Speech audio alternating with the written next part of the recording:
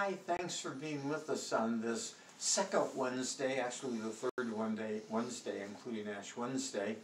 And today we'll be talking about the prophet Isaiah, a very interesting text, a very eye-opening text perhaps, as we continue with the prophets God has called, as a reminder that we've all been called, and as a reminder that during Lent maybe we're asked to measure ourselves and how are we doing as far as being called by God.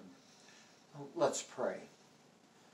Eternal God, we give you thanks always for your word. We give you thanks in this Lenten season for the ways that we have to think about who we are in relationship to whom you have called us to be. We ask that you would help us to see ourselves honestly and openly, because we know that at the end of the day that your love goes with us.